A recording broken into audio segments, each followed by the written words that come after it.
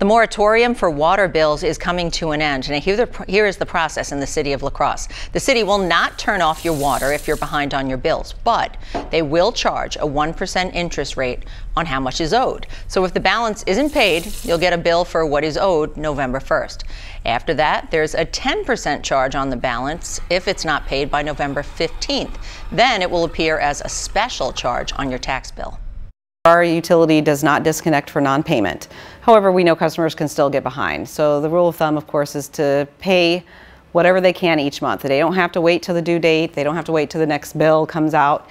If they have a little bit, they can peck away at the balance, whether we have people that pay weekly, bi-weekly, monthly, just to help with their cash flow. Now, if people are struggling to pay their water bill, they can see if they qualify for the Wisconsin Low-Income Household Water Assistance Program. And you can find links and phone numbers on our website.